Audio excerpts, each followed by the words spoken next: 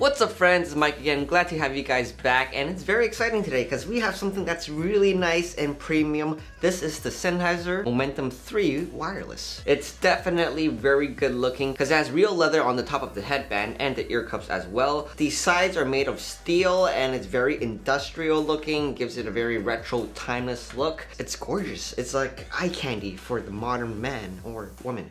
But anyways, this whole thing costs like $400. It's not cheap. So the question here is, does the look match its performance, and how does it compare when you put it against the Bose 700 and Sony 1000 XM3? So in today's video, we're gonna go over the sound quality, the call quality, the active noise cancelling with my binaural recording so that we can experience it together. And we're gonna go over the features that I really like and really hate that you should know about before buying, so that we can figure out if these headphones are in fact the right pair for you.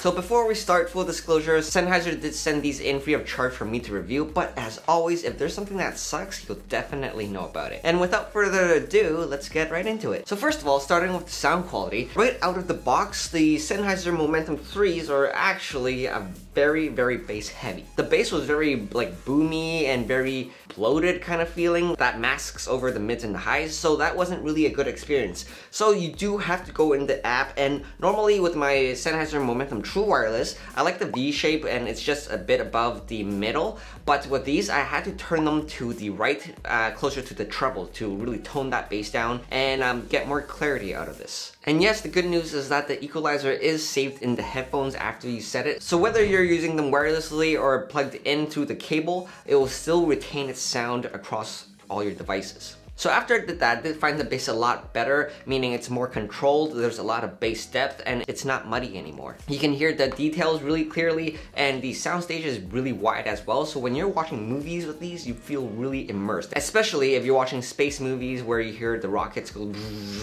so it's quite awesome there. But for music, even though I tuned the EQ more to the treble side, I still don't get that kind of clarity that I would with my Bose. So in that aspect, it's not the clearest that I've heard. I really think that these headphones were tuned or made for more general consumers rather than audiophiles who need the most clarity and most balanced sound. Again, this is more bass heavy. But overall, I do think you're not going to be disappointed with the sound quality of these, especially with that high price tag. It does give you premium sound, especially if you're really into R&B and hip hop and like those bass heavy music genres.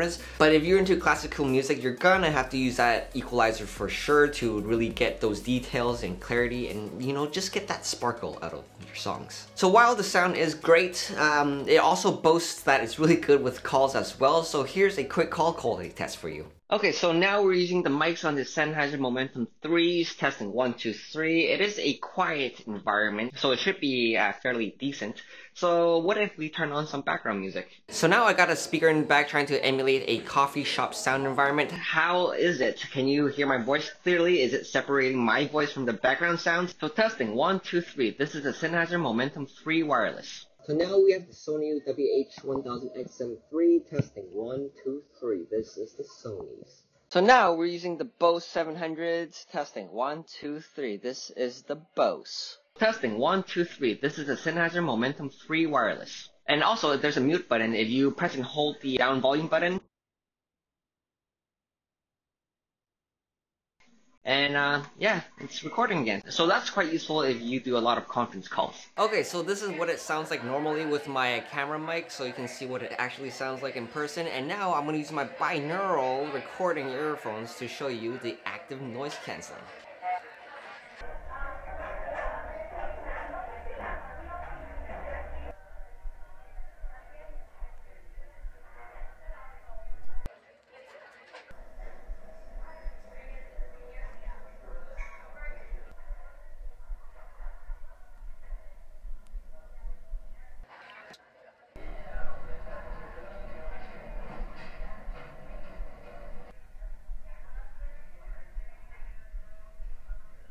Okay, so I hope you got a good sense of the active noise cancelling and the hear-through that I put on. Comment below and let me know which sounds the best to you. Okay, so for the next part, we're gonna go over some really useful features and some really not useful features that you really should know about before buying. First would be that with this headphone, you can turn it on and off just by closing it like this. It will automatically turn off, and that's really cool, but sometimes, you know, if you have a headphone hanger, that doesn't really work because it stays on. But the thing is that you can actually turn these off as well if you hold the middle multi-function button, and it goes to sleep. Just like that. So that's really nice. You can hang your headphone now. It's not gonna drain your battery. And the other thing about the battery is that it has 17 hours, but the actual use with the ANC is around like 13 or 14. That's on the lower end of the spectrum, and that might be a huge negative for some people. But you can actually charge and play your music wirelessly at the same time. So it's not really a problem there. And for myself, my flights are never longer than 12 hours. So this is more than enough without me charging it or anything. And the other thing that I really like about these headphones is the comfort. It has cushions on the top of the headband, and it has the thickest ear pads that I've ever tried.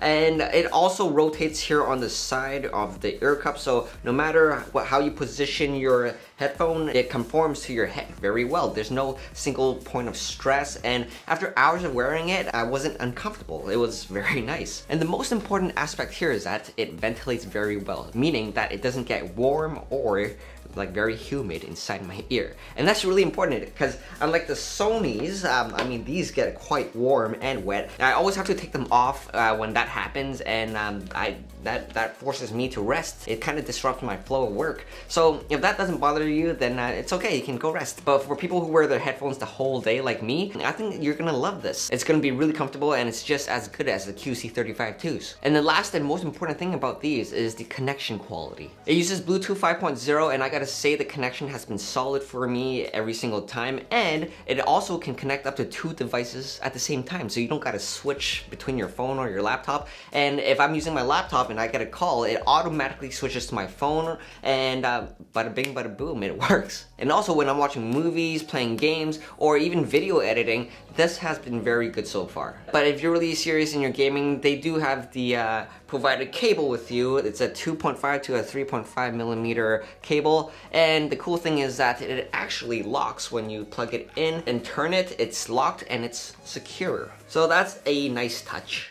And onto the things that I don't like, and I think it's more like gimmicks, is the tile function. Like it's something that's nice that they put in, because with the tile you can find it if you ever lose your headphones. I think the only chance that I'd like not be able to find it is if someone steals them. But otherwise, I never use the tile function. It's not a reason to buy these. And the other feature that I don't really use is the auto pause, because when your music is playing and you lift your headphones, it pauses your music. But in my experience, I actually found this to be a bit tricky, because sometimes when you turn your head and it leaks a bit, it pauses your music, and that's annoying. So for me, I actually turn it off inside the app, and that's really nice that they can do that. And the last thing that you should know is that, again, this does use leather, so you do have to maintain it well. It may get scratches, but that's okay. Leather's supposed to age with you, but I would not go in the rain with these.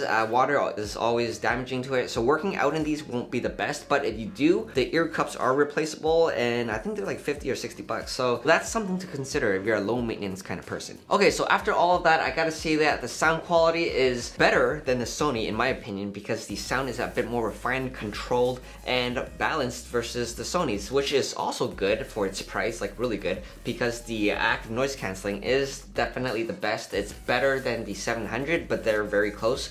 But the thing here is that at this price point, it's the same price as the 700s, which are my primary headphones right now because of its really balanced and clear sound that I need for video editing. But right now, I think it's a bit hard for me to recommend the Sennheiser Momentum 3s over the Bose 700s, because although it has great sound, it doesn't necessarily have the best call quality and active noise cancelling. So if you're looking for those two things specifically, I'd go with the Bose 700. And if you want more value, meaning more bang for your buck, I'd go with the Sonys. But if you're someone who really values that timeless, industrial, minimalist look, and you want something that will last you a long time, that has like great sound quality, decent active noise cancelling and calls, super comfortable fit, and like the ability to fold your headband like this to go travel with, and Actually, this is a very important thing because although the Bose 700 is my favorite and most used right now, I actually never bring this when I travel because I don't want to bring the case. It brings too much bulk in my backpack. This is a lot easier for me to bring out when I'm commuting or traveling like 100% of the time. So for those situations, I'm definitely gonna use this. So anyways, if those things matter to you and you like it and it's in your budget, then I think the Momentum 3s will satisfy your desires and you won't be disappointed with this. These are a great pair of headphones. In fact, it is very hard for me to find faults for these. These are a really solid pair except for the price. And it is a luxury item. You are paying a premium for the overall build quality and its premiumness. So yeah, luxury items are expensive, but this is gonna last you quite a long time. Anyways, I really hope I helped you guys out here. If you have any questions at all, please comment below. I'd love to help you guys out. And again, I'll be going to CES the very next week, so it's gonna be really fun there, and I'm going to a Sennheiser event as well, so I'll be updating you guys with all the new tech, and that's why you should like and subscribe if you haven't yet, and turn that notification bell on to get the latest updates about my channel from YouTube. And that's it for now, guys. Thank you so much for watching, and I'll see you in the very next review. Bye!